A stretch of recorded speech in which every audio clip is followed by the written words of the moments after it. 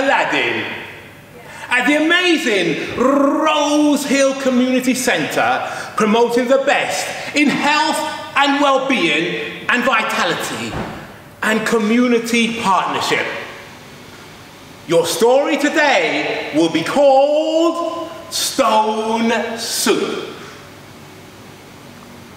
Once upon a time, there was a fox who always went around with his beautiful son. But they were very, very poor. And they went from village to village asking for money to buy food and also for a place where they could have a kip, sleep at night. One day, as they were walking through this village in Rose Hill, the young fox said to his father, "Dad, I'm hungry and tired." As they say in Rosemary Hill, "I'm really hungry, Dad, and tired." Dad turned around and looked at the son and said, "Son, don't you worry. I will show you how to make something out of nothing."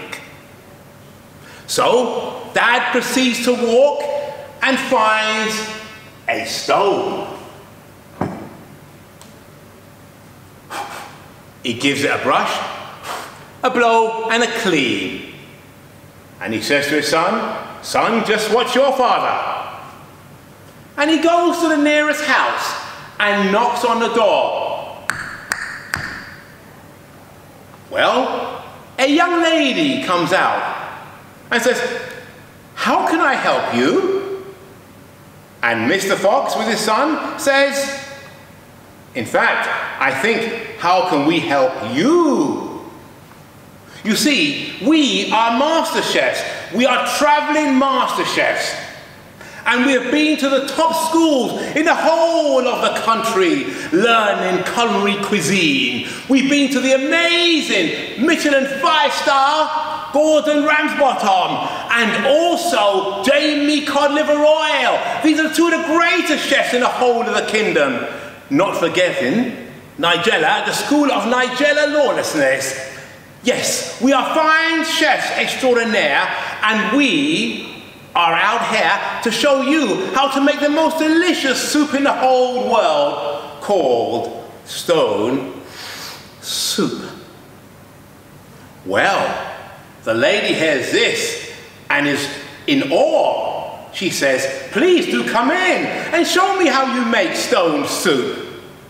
So Mr. Fox and his son enter into this lady's beautiful mansion.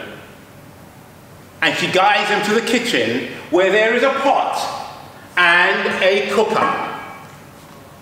Mr. Fox proceeds towards the cooker and the pot and puts the stone in the pot and fills it up with water. And turns on the cooker. Well, after about 5–10 minutes, Mr. Fox approaches the pot and takes a sip from the stone soup and says, "I think it needs some carrots." So the lady rushes in the other side of the kitchen and chops some carrots and brings it to Mr. Fox, who puts the carrots in the pot. A few minutes later, Mr. Fox tastes the soup. Interesting, but I think it needs some tomatoes. "Do you have any tomatoes?" he says to the woman. She says, "Yes." So she rushes off in the garden and picks some organic tomatoes, chops it up and brings it to Mr. Fox, who puts it in the pot. "Do you have any salt?" Well, she runs across the room and gets some salt. You see, it's a big kitchen. He puts some salt in the pot. Then some garlic. Then a knob of butter. Then some parsley. Then some sage. Well, it just goes on. It goes on for about 5 hours. However, the final ingredient was a stock cube. "Do you have a stock cube?" he says to the woman. She says, "Yes." So she rushes to the cupboard, opens the cupboard, take out a packet of stock cubes and hands it to Mr. Fox, who then opens it up and puts it in the pot. After about 20 minutes, I think that's the final ingredient, Mr. Fox takes a sip. Perfect! It is divine!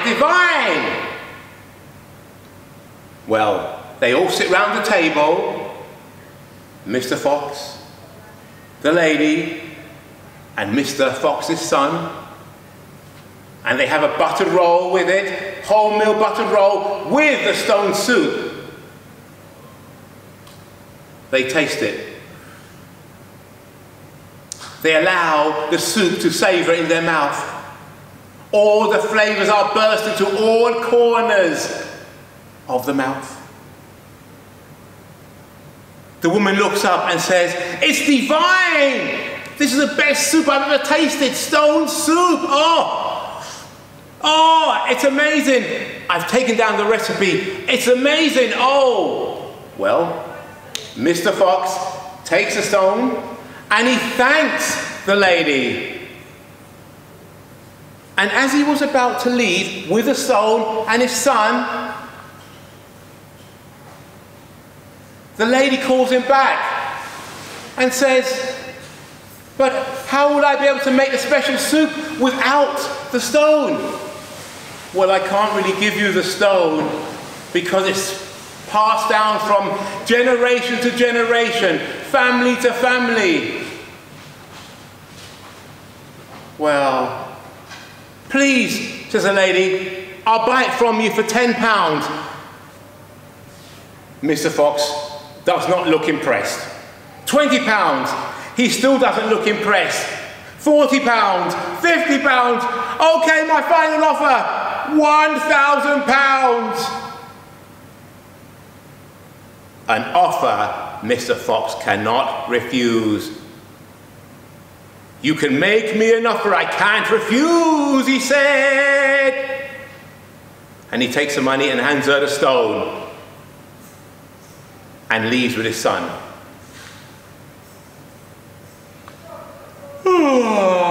The next day, Mr. Fox and his son get up in a luxury bed. That was a wonderful night's rest, they said, as they look around in a beautiful 5-star hotel.